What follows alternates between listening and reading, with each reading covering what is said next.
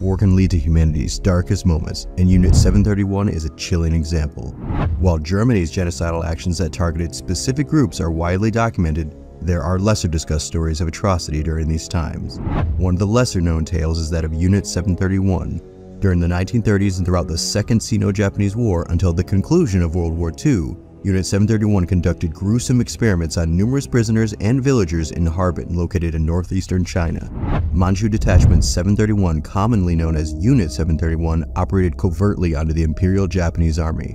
This clandestine division was dedicated to surreptitious research and advancement in the fields of biological and chemical warfare.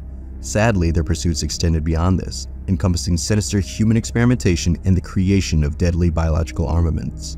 Japan delved into biological warfare during the 1930s, skirting the 1925 Geneva Convention's bans on such tactics. The Imperial Japanese Army, controlling chunks of China then, set up shop near Harbin's Pingfang district, booting out 8 villages to build their facilities.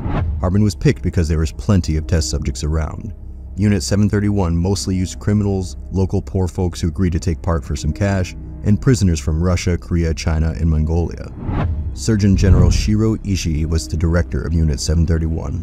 Ishii played a pivotal role in both crafting and implementing biological weapons during his service at Unit 731. Ishii went ahead and infected prisoners with actual germs and different types of viruses to see how diseases would spread. To figure out how infections worked, they mixed sick individuals with the healthy prisoners. Moreover, they released rats carrying the bubonic plague into prisoner enclosures as part of their experiments. One of the most chilling accounts that highlights the horrors of Unit 731 involves the brutal practice of vivisection, where live prisoners were dissected, frequently without any form of anesthesia. This was carried out with the intention of understanding the spreading of pathogens within the living test subjects' internal organs. Their goal was to create what they called plague carriers, using humans as carriers to spread diseases among Japan's enemies. Unit 731 deployed the disease carriers over neighboring Chinese villages and towns with the purpose of gauging both the quantity and efficiency of casualties they could potentially inflict. They wanted to figure out how they could cause big outbreaks, and sadly, they could. There's a rough estimate regarding the number of individuals whose lives the unit claimed, and it ranged between 200,000 to 400,000. Poisonous gas was already being used by the Japanese forces against Chinese soldiers, and Unit 731 was actively experimenting with its potency on prisoners. Test subjects were also transported to a designated testing ground within Anda County. There, these individuals were subjected to weapon bombardments in order to analyze effectiveness. They even used airplanes to spread diseases over villages, just to see how deadly it could get. During that period, reports emerged of plague outbreaks in Ningbo and Changde. Subsequent investigations revealed that these outbreaks were, in fact, a result of experiments carried out by Unit 731, involving the deliberate release of disease carriers into local populations. Even the members of Unit 731 weren't exempt from being subjected to experiments. An employee from Unit 731's 1st Division got infected with the bubonic plague due to the production of plague bacteria. Then, like the rest of them, he met the same fate. In 1942, the unit decided to mess with the water in Zhejiang province by adding cholera and typhoid, but things quickly went haywire. The outbreaks went crazy, and not only did it hit their intended Chinese targets, but it also took down over 1,700 Japanese soldiers in the process.